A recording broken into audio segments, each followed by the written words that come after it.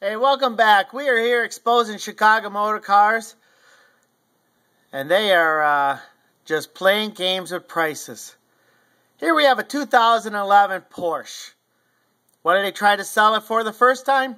$66,800. That didn't work. So you would think a dealership only has a couple $100 in markup. Isn't that what they always tell you on the parking lot? Nope. Chicago Motor Cars dropped their price to $59,800. I can only come to one conclusion. Chicago Motor Cars was trying to screw you over on this car. I sure hope you didn't buy this one. Shame on you.